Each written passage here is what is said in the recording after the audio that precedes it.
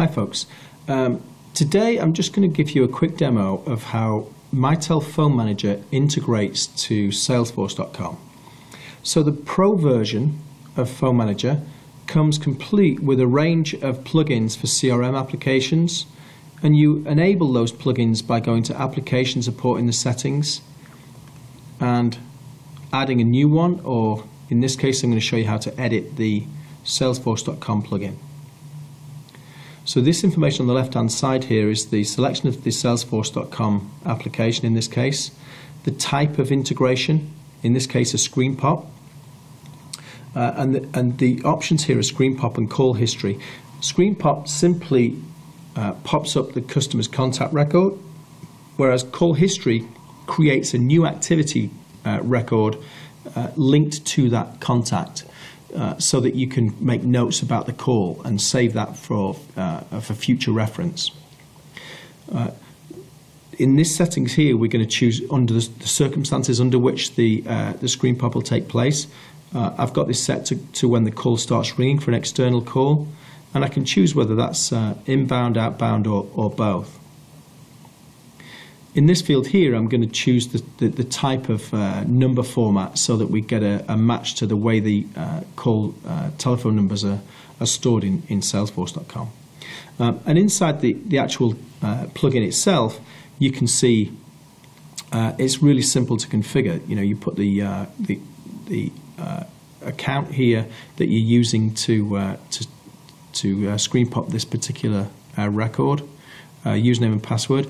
In the security settings here, you can set a security token and the URL that you're going to use, and you can choose which records to choose to look up. In this case, I'll select all three. There's an option here for what happens if you don't get a match to the caller ID. I can check this box and it'll choose to automatically create a contact record if I wish, a blank record that I can then go on to complete.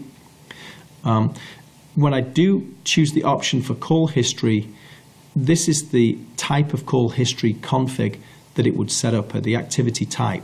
So I can choose to start the activity as an in-progress activity, and I can choose the priority level to be small, to be low, medium, or normal. I'm sorry, I meant to say low, normal, or high.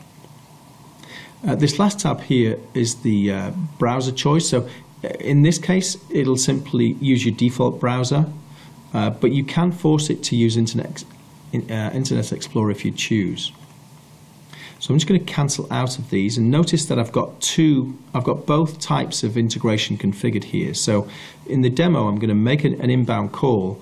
We're going to see the contact record screen popped off the ringing event, and then we're going to see when I answer the call that it pops another tab with the activity record. So I'm just going to set up the call.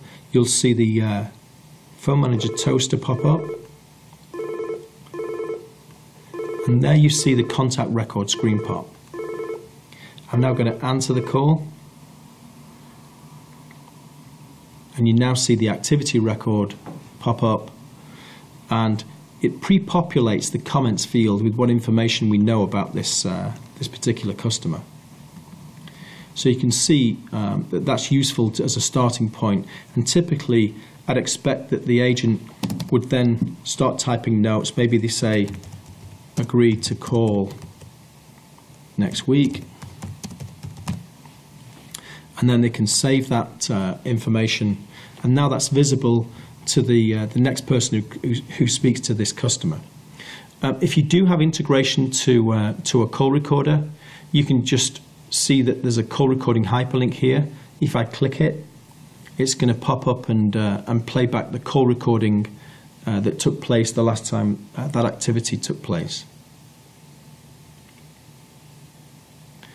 So I'm just going to close that down, and that's all there is to it. Thanks for watching, folks.